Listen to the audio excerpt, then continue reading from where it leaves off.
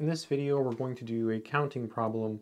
The question is to find the number of 5-digit integers that contain the digit 7 exactly once. Let's think about this very carefully. So we're looking at 5-digit integers. Let's draw a little picture.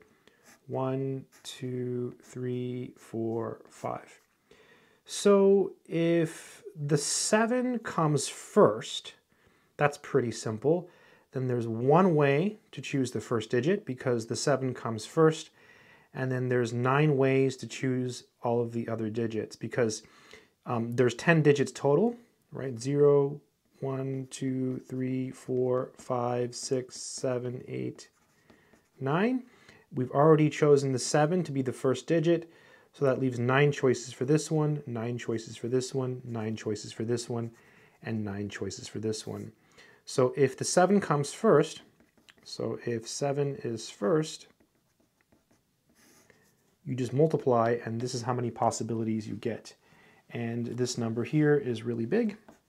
I don't know what it is. I'm just going to type it in my calculator here to take a shortcut. So that would be 6,561 5-digit integers if the 7 comes first. If it does not come first,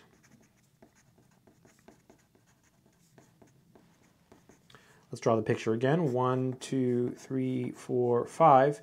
Well, if it does not come first, well, since 0 can't be the first digit and 7 is not the first digit, there's 8 choices for the first digit.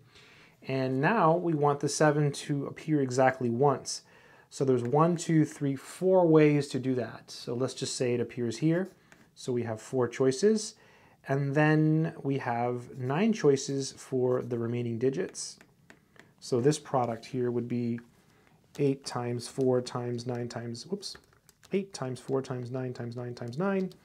This would be 23,328 possibilities.